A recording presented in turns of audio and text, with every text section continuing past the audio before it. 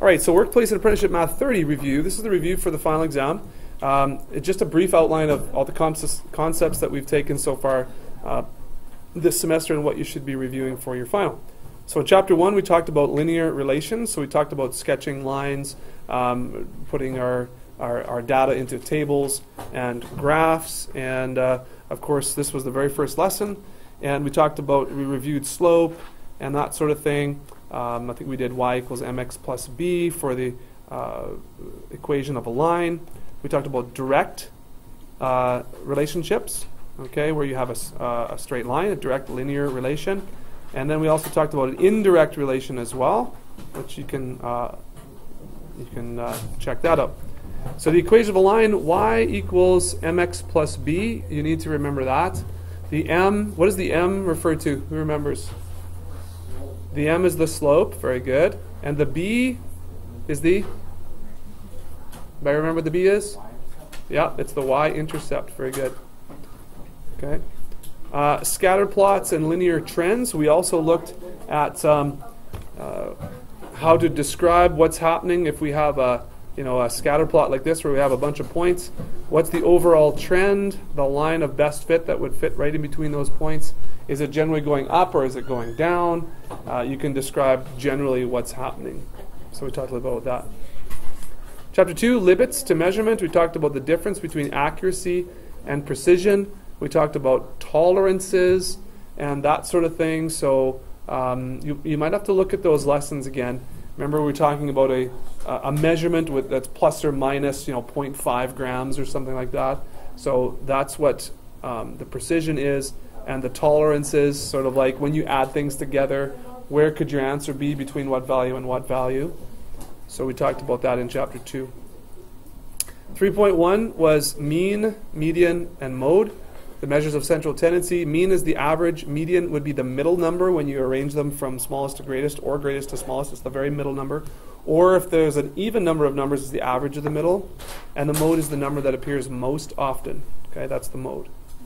Weighted means, okay, trimmed means, and outliers. So we talked about those. Weighted means that if you have certain things that are worth more, then you have to consider that counts a little bit more towards the average, right? Trimmed means is like if we have the lowest value and the highest value, we might want to take one or two groupings of those off to make sure we get a better indication of what the average is. And outliers would be those values that are extremely either above or below the data, right? That don't really fit. Okay. Percentile ranking. Okay. If you are in the 92nd percentile, that means that of all the data values or all the people or whatever, you are right about here, and 92% of people have scores or have whatever less than you. And that means there's about 8% of people that are above you. So if you're the 92nd percentile for whatever this grade, that means there's 8% of people that have a higher grade than you and 92% that have a lower grade than you. Okay, Chapter 4, probability and odds. Experimental probability would be the chances of something happening based on previous data that you've gathered. So if you're talking about how many people wear red to school, and you say about 30% of people wear red to school, then and if it was experimental, that would be that you have actually written down how many people every day have worn red, and based on your data, that's the probability you give. If you say something like how many people would wear red, and you say, well, there's about 7 main colors that could possibly be worn, and so it's all random, so it's 1 out of 7. That would be theoretical probability, just based on the nature of the situation. Now, it's not always going to be like that, especially if our school colors are not red. Then maybe you might see more blue, which is our school colors. You might see more people wearing blue. Or maybe black is really popular for some reason, or yellow, or whatever. There may be a weighted average involved there, right? Odds and probability. Okay, so let's say there's a 13% chance of something happening. That means 13 out of 100. That is probability. Odds would be 13 to 87. This is the chances that the event would happen compared to the number of times that the event would not happen. So there's a big difference between odds. So these are odds right here, odds, and this is probability. So I'll make that red. So this is probability right here, probability, okay? It's the number of positive outcomes out of the total, and this is number of positive outcomes compared to the number of negative outcomes, all right? So that's the difference between odds and probability. Okay, cruising through here, Chapter 5, properties of geometric figures. Okay, properties of triangles, we explored triangles. Yes, Pythagorean theorem. I think we also, in here, did we do, oh no, sine and cosine law are down here. Okay, so that's a bit different. We talked about all aspects of triangles. Quadrilaterals are closed figures with 4 sides, right?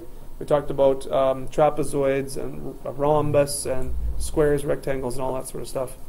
Regular polygons would be where all the sides and all the interior angles are equal, right? So a square would be a regular quadrilateral. A rectangle would not be regular because you do not have all sides and angles the same. Transformations in Chapter 6. So when we talk about transformations, there are transformations where we slide things, right? Up, down, left, right, we can slide. I believe in Chapter 6 we also talked about stretches or enlargements. Is that correct? Let's just see here. So where's Chapter 6? Transformations. Okay, where a shape or something is... Okay, so we did translation, that's moving. We did reflections. We did rotations. All right, and we did dilations. That is, something gets larger or gets smaller. Okay, so those are your aspects of your transformations. And something, of course, could undergo multiple transformations, right? All right, so that's Chapter 6. Chapter 7, again, we're getting closer to the end of the section. This wasn't that long ago. We did the sine law and we did the cosine law. So for any triangle, if this is A, B, and C, this would be angle A, angle B, and angle C. And we remember the sine law is a sine of A over A equals sine B over little b equals sine C over little c. So that's the sine law. And the cosine law is also for any triangle. It doesn't have to be right? This is the thing. This is what's cool about these laws, is they don't have to be right triangles. It should be any triangles at all. And it would be something like this. If we wanted to find this side, it would be a squared equals b squared plus c squared. That's part of the Pythagoras theorem. That's easy to remember that. And then it's always minus 2 times these values over here, bc, times the cos of the opposite angle to A, so cos of big A. That is the cosine law. So if you're given triangles where you have all 3 sides, use the cosine law. If you're given a triangle where you have a side and then an angle and another side, that's cosine law. Sine law is where you can have a pair of angle and opposite side. If you have angle and opposite side at all, you can use sine law to find something else.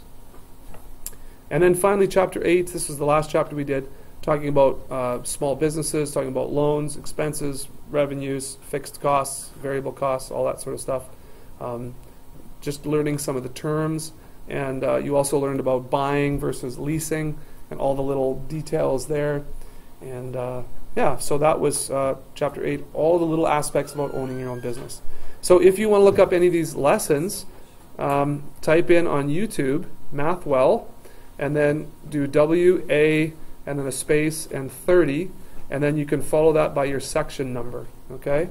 You search that on YouTube, then you should be able to find, like if you wanted to look for 8.1, or if you, actually Chapter 8 is pretty thin there because that was largely an individual assignment, but if you want to do any other chapter, 6.2, you'll get the full lesson on YouTube. Okay? Do you guys have any questions for me? That's just a little bit of the outline of the course, right? So I would encourage you to ask questions, look at videos again, do examples. You should have all of your homework returned to you, so you can go over those. If you've kept those, if you haven't chucked them or lost them, you should have your old homework. I do have a solution manual up here that I will make you available to if you're in my class, and you can come and look at the solution manual for whatever you're working on to study.